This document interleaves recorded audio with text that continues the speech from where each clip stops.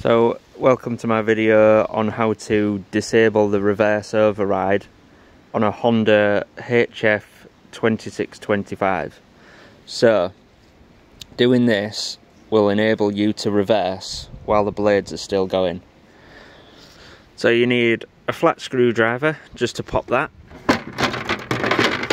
So move the foot plate out of the way. And it's this switch here, which is sat in here, and then when the reverse pedal goes down, it touches the switch there, which disables the engine and the blades, so you can't reverse while the blades are going.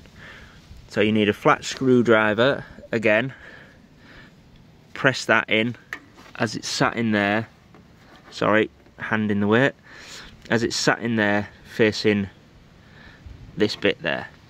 So when you press it out and move it forward, it will catch against this.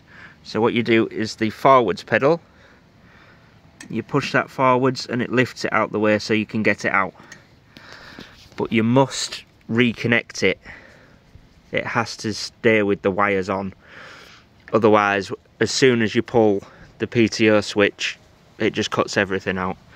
So they must stay together. So what I'm going to do is connect that together as it is, and then I will just cable tie it in place in there facing the other way, and then that's it.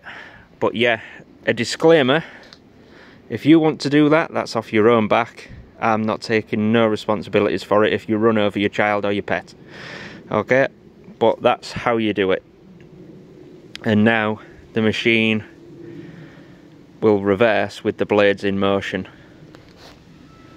which in return will obviously be less stress and less strain on your belts, your engage system, and all that basically. So yeah, you'll get a lot more hours out of your machine.